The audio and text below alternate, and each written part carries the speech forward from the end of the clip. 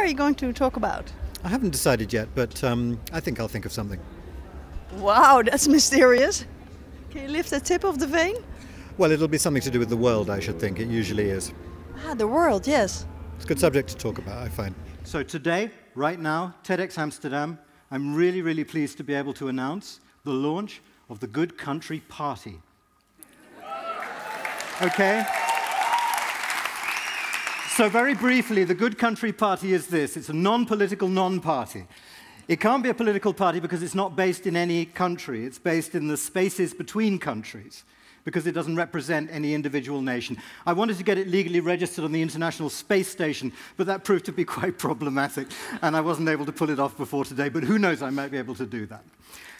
What it is, it's a place where those 700 million people and many, many more behind them can gather together and talk and discuss and make and create and learn. It's open right now. All you have to do is join. It costs nothing. I promise I will never, ever ask anybody for anything. I don't want to collect signatures. I don't want to do petitions. I don't want to harass politicians. I certainly don't want donations. I just want you, the 700 million people, so we can get together and start talking about how we're going to change the world. It seemed to me that you just launched a new party. Yes, it was an idea that came to me as I was on the stage. I'm kidding. So what is it, quickly? It's the Good Country Party. It's the party for people who are more interested in humanity than their own nation. It's people who think that that voting human is more important than voting for a political party. And why did you decide to out this on TEDx?